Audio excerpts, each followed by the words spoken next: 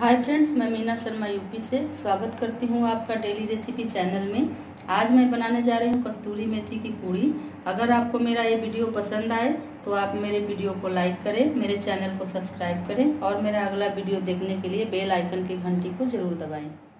मैं बनाने जा रही हूँ कस्तूरी मेथी की पूड़ी। तो कस्तूरी मेथी की पूड़ी बनाने के लिए सबसे पहले चाहिए आटा, जो हमने इस तरह ले रखा है आटे को थाली में। और इसके बाद चाहिए कस्तूरी मेथी, नमक, मिर्च पाउडर, दालचीनी पाउडर, गोल मिर्च पाउडर, काला जीरा, अजवाइन, हल्दी पाउडर और रिफाइंड ऑयल। सबसे पहले हम नमक को थोड़ा सा आटे में डाल देंगे और आटे में डालने के बाद इसमें हम थोड़ा सा तेल डाल देंगे और थोड़ा सा ऑयल डालने के बाद इसको हम मैश कर लेंगे। इस तरह से आटे को नमक और तेल के साथ इस तरह से मैश कर लेंगे।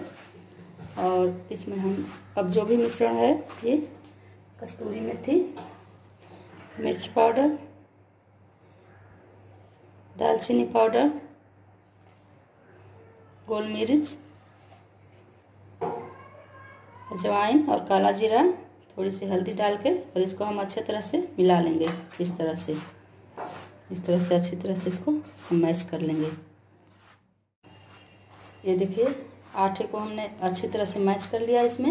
अब इसमें हम धीरे धीरे पानी डाल के आटे का डो तैयार कर लेंगे। आटे का डो मैंने तैयार कर लिया है। अब इसका मैं छोटी छोटी लोई बना के पूड़ी बना लूँगी। ये देखिए, इस तरह से मैंने पूड़ी को तैयार कर लिया है और हम इसको कढ़ाई में डाल के एक एक तल लेंगे इस तरह से।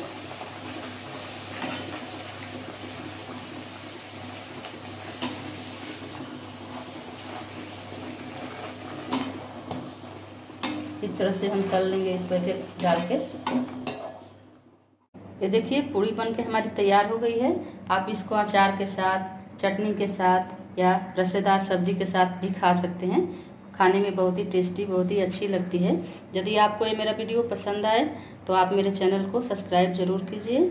धन्यवाद।